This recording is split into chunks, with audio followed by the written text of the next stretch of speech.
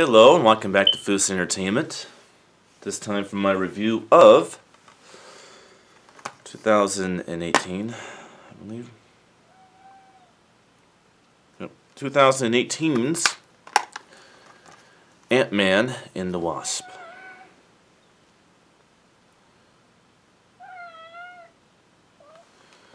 So I close up on the end of my MCU month, which of course this will be uploaded a little bit late, but not too late. Well, Ant-Man and the Wasp. Well, I would have to say this is a good movie. In some ways, though, it does suffer.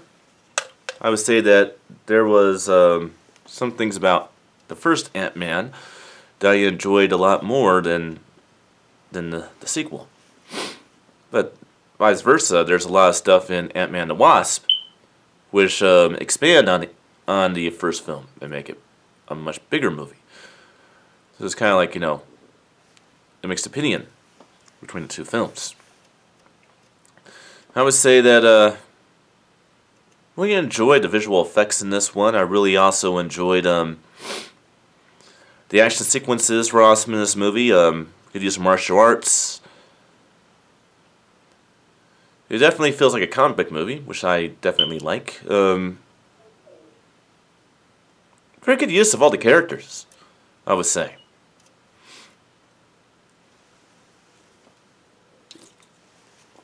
I'll say this, that Paul Rudd did an amazing job in this movie. I mean, he's over the top hilarious in this movie, but there are points in the film where he can be very, very serious, which is what's really cool about Paul Rudd. Sorry, Paul Rudd. Paul Rudd is a very interesting actor in that regard. So now I always like to give you guys this little behind-the-scenes stuff on the actors and stuff. So I have reviewed this movie before as well, but Paul Rudd's first film was Halloween, The Curse of Michael Myers in 1995. He's not humorous at all in that movie. So it's very cool that someone like Paul Rudd, he was so well known for being a comedian, can play a serious character too. And that's what works so well with this movie. Just the fact that he kind of does both at the same time. Give me a second here, people. Yeah, I can certainly say I certainly enjoyed his performance. Adding Nicole Kidman to the mix was pretty cool. Sorry, not Nicole Kidman. Why the hell did I think that? Michelle Pfeiffer. Adding Michelle Pfeiffer to the casting was a pretty good move. I think that she really embodies the character of these other Ant-Man, you know, because there were two Ant-Man originally. The Rations for S.H.I.E.L.D., and of course it was Hank and his wife. So having Michelle Pfeiffer play Hank's wife was actually very, very cool. Sherlock, you can't keep rolling yourself against the tripod. You're gonna make shaky cam. This cat just loves me too much. But yeah, I really enjoyed that. The visual effects are pretty cool. I mean, we have seen the Quantum Realm and obviously Doctor Strange. We've seen in the first Ant-Man movie. But it really is spectacular in this movie, which I definitely enjoy. And really, this is a very visually stunning movie. Now let's talk about the plot. Taking place, I say, 2 years, obviously, after the events of Captain America Civil War. Scott Lang has been on probation and has been under house arrest.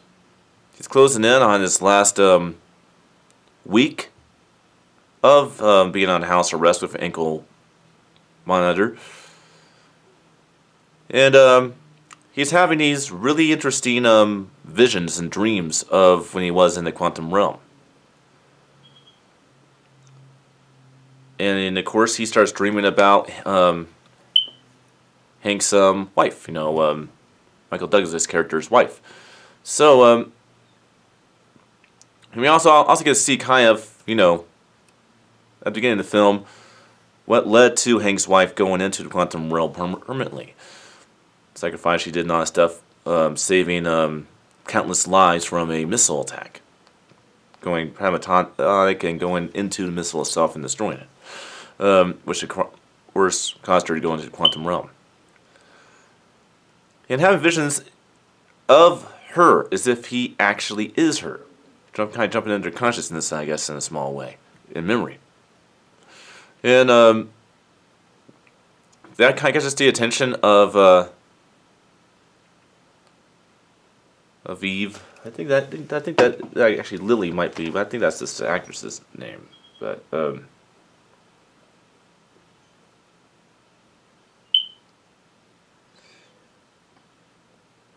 yeah, it doesn't tell her name in here, and I always forget her name. But obviously, the woman who, of course, is Wasp. Kind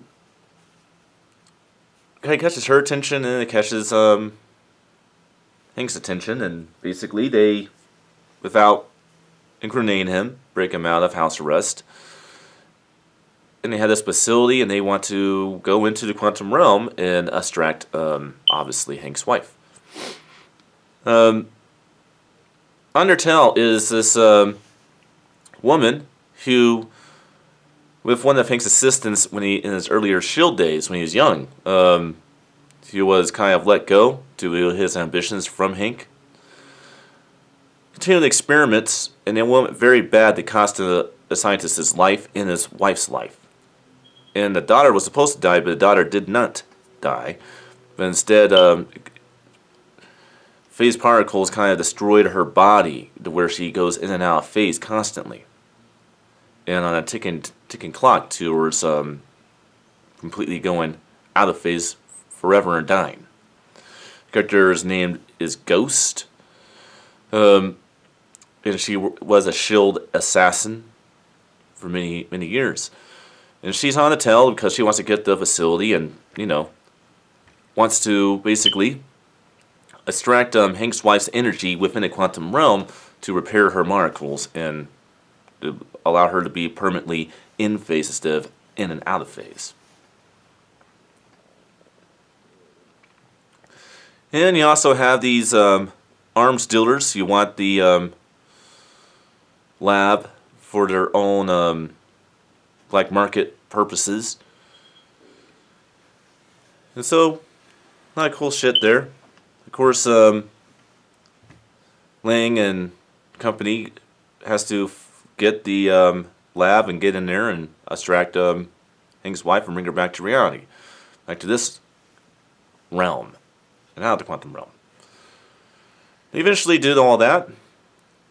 Ghost gets somewhat cured by special abilities that Hank's wife acquired while being in the quantum realm.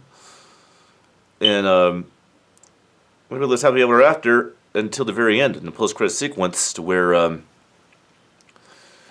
obviously Hank and his wife in Wasp all get dusted with the effects of what Thanos did with his snap. And Scott Lang is left in the quantum realm with no way out. Which of course leads into the events of the Avengers in the Avengers Endgame. Now, I always thought that you should watch this movie after Infinity War, just because of the fact that in a lot of ways Scott Lang's story begins from this events of this movie in Endgame. And I'll get to that when, of course, I review Endgame. But, yeah. Definitely enjoyed the movie. Audio and video quality. This is much like Thor Ragnarok. The video quality is very much brighter, while still having that warm digital type of look that we've used to with the MCU. The audio quality is a lot like Thor Ragnarok, with it being, you could tell that they kind of turned down the dramatic blast levels of the movie, but not so much to the point where you don't have a good experience. So there's still lots of really good experience for sound in there. Overall, I'd say this film was very, very good. It's certainly not as good as the first Ant-Man, in my opinion. But some people might disagree with that, and I'm okay with that. Well, that's my view and thoughts on Ant-Man and the Wasp in 2018. Hope you enjoyed it, and I will see you guys next time for my review of The Avengers Infinity War. Until then.